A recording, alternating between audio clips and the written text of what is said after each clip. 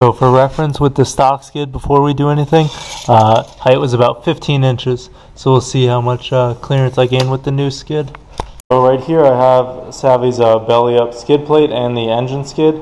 So these two main pieces are aluminum, the rest of which is bare steel. So the first thing I'm going to do before I start this install is prime and paint it. So I got a 415, I don't know if you've seen me use this in other videos, but the metal prep neutralizer, going to go over everything, and then the actual top coat. So with the main cross member, I did tape up the holes so I can get the inside. I'll like pour it in here and slosh it around. The rest of this, obviously, I'll just cover, get everything coated with the paint. So hopefully you guys can see the transmission with some wood.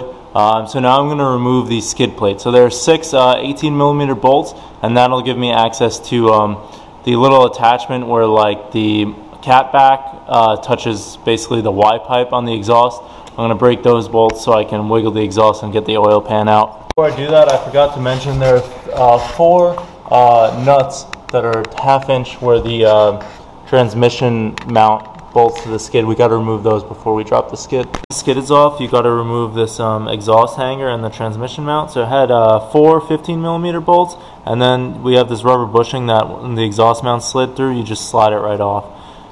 So I took the thimble, the rubbery part of the exhaust hanger out of the old one, put in the new one right here. So next step is I'm going to be putting on, so these are kind of the outer C's on the axle. So when you put them on, see how like one side's flat, one side's slanted? The slant is going to go towards the rear of the vehicle. So this one's going to be on the driver's side. You're going to find that middle body mount bolt right there.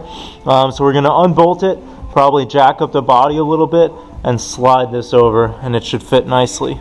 And do that on both sides. And that bolt is a 3/4 inch. So I ended up having to remove all 3 body bolts. It might be because my vehicle's jacked up. I actually had to stack up a ton of wood, scuba weights and wood to get it jacked up enough to get this body mount out. Once it was out, I was able to just easily get a mallet and push this thing on. Just make sure the hole lines up with the body mount bolt. Or sorry, not the body mount, but the skid plate bolt. And yeah, now I gotta jack it back up, put this in, bolt these 3 back in, and then go to the other side. So I've got both the outer sleeves on. So the inner sleeves kind of just slide in. We're not going to bolt them in yet. The problem is the one on the driver's side or the brake lines. You kind of have to go to the rear, get it in, and slide. It's definitely a pain. But I want to go over the bolts.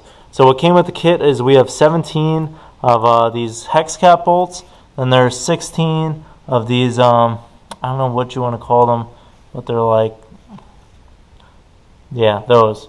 And then 2 and 2 of these other ones that are gold. So each of these hex cap bolts will get a washer and the flange nut too, and same with all these, we'll get a flange nut as well. But to bolt all of so there are going to be 8 bolts that go on each frame brace, and they're going to end up going through this as well. This is how this is going to go, kind of in the car. So again, I think it matters which direction it goes in. I took these smaller gold bolts and just loosely attached the exhaust hanger. So it's going to go in the Jeep like this kind of too.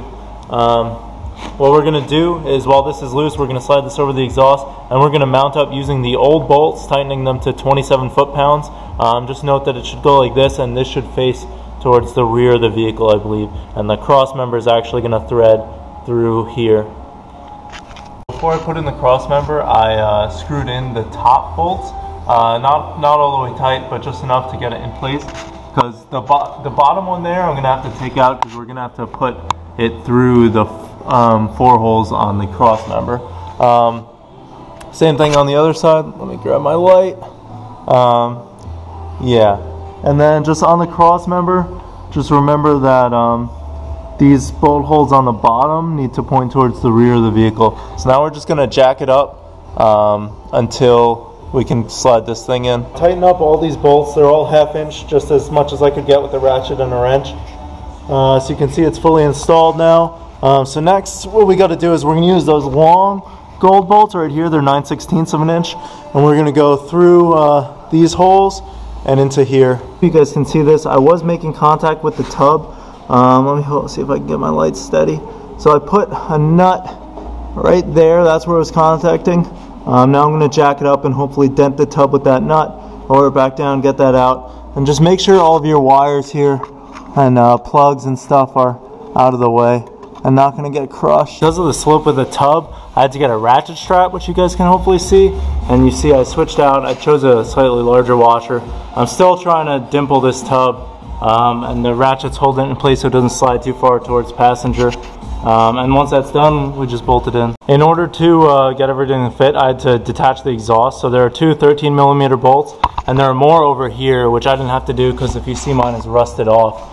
But or you could just pop it out of the bushing. But anyway, as soon as I did, the whole thing raised up a lot. I could tell that was it was under a lot of stress. So it looks like we're gonna have to do some sort of exhaust mod, but we'll get to that later. And so I've got everything in as far as the cross member goes. I tightened up these bolts for the exhaust hanger. They're 9/16. Just did them as tight as I could. Tighten everything else, so everything's good. We got clearance on the transfer case. Meantime, what I'm gonna do is adjust I have a cable shifter, which I think is pretty much probably a necessary mod if you're doing this. So I replaced my transfer case shifter already, but now I've got to adjust. There are two these bolts, one down here and one up there, and just adjust and make sure it shifts nicely before I put the skid on. So I got the exhaust out. There are two 10mm bolts that held this into the cat, but they're totally rusted, so I had to sawzall them off. These studs right here were welded on, so I had to grind them and then eventually punch them out. Now what I'm going to do, like I said, so I'm going to cut off a 4-inch section here where it's relatively flat, and then just seam it back together, weld it back together, and see if that can maybe fix my problem. Then maybe at the end, I'll weld on my own tailpipe to gain a couple inches there. We'll see.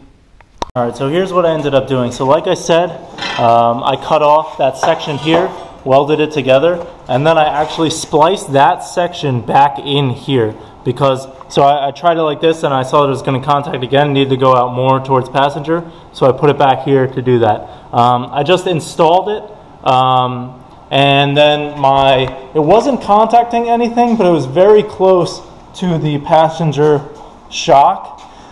So what I did, I noticed that the track bar mount was close to the gas tank skid too, so I went back, I redid part of the alignment, I pulled everything in about 1/2 inch. So here's a side-by-side of the Banks Monster exhaust with my stock one that I modified.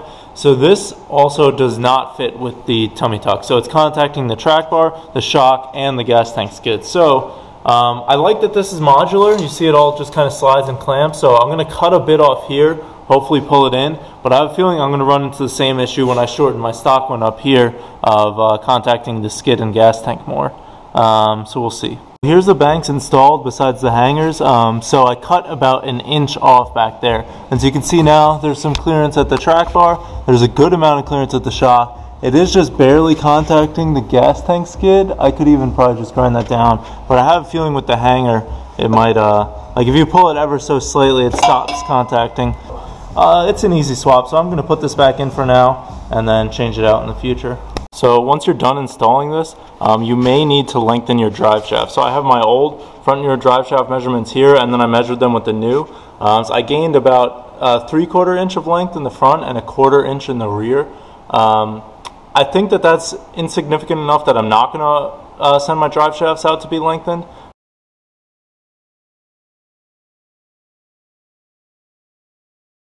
With the cross member installed, I drove the Jeep around, tested and everything, and it's all good. So now I'm getting ready to put this in. So again, this kind of fan out is going to go towards the rear with the holes. I'm going to start by attaching it to the cross member that's in here using their flathead bolts and put this in. Probably use the transmission jack stand to get it to stay in. To access some of the nuts, you're going to have to use the tape method, so put the nut in a box end wrench with some tape to hold it to get it in. And before I tighten that all the way, so we got to put on are these little wing spacers. And you'll see, so there are 4 of them, and they're different shapes. So they got to go, because they'll have to match the shape of this C that we put on the frame, right? So if that C's got a slant, which it should in the rear, then this wing spacer is going to go in like this and over this hole. That was a slanted wing spacer, and the other slanted one will go on the other side, and then these flat ones can go in the front on both sides. Yeah. Alright, so we've got the brace installed. You got to kind of wiggle it weird to get it in place, but install's just the same. You're going to need another wrench and a deep well 1/2 inch. Tighten all these down just hand tight tighten the old bolts on the ends to 55 foot-pounds, and we've got the new transfer case skid installed. I'll measure the new height in a second. So the old skid height was 15 inches if you remember, and the new one looks like about exactly 17 inches. So I gained 2 inches of clearance. Here's kind of like an overview of what it looks like through the whole skids. Okay, so first, these little brackets, they're part of the engine skid, so you're going to use the grade 8 bolts here with the washer and then the corresponding nut. So they kind of go, I'm going to need my light. Hold on. Alright. So here's we're under the engine, here's the motor mount. So you can see this one's already installed. So it's a 9/16 bolt and nut, and you can get a wrench down in there. You're going to have to finger get it on. And it goes like this. Hopefully you guys can see this, but so I got the engine oil pan skid on, and it took me a lot of figuring out. Okay, so to start, you have these two struts, right? One is longer. The longer one is going to be on the driver's side. That's the right side right here. I had to grind down a little. I'll show you guys later. But make sure, so the L's should both kind of face outwards. So the driver's side bracket, so you have that this tab on the motor mount. The bracket on the tab is going to come to the rear of the vehicle, and then the strut's going to go in front of that. On the passenger side, the tab coming off the motor mount bracket is going to go towards the front of the vehicle, and the strut is going to go on the inside of that towards the rear of the vehicle. Hopefully you guys can see a full picture. And then I put the passenger one on the top hole and the driver's side one on the bottom hole, and like I decided I had to grind it. I'll show you a better picture later. But then what I recommend, before you tighten any of these down, just mock it up, get something to hold this in place, and get this more where you want it. So get these 4 holes lined up and the oil drain plug bolt lined up, and then so I punched 4 holes and drilled these in successively larger sizes out to 5/16 of an inch. And then you tighten these with the screwdriver and a 1/2 inch, just like you did all the rest of those flat screws. And then that's it. And then you tighten these up, and these are all 9/16. This is the driver's side bracket, the longer one. I had to grind down a chunk off, you see, it's not square anymore, to make it fit.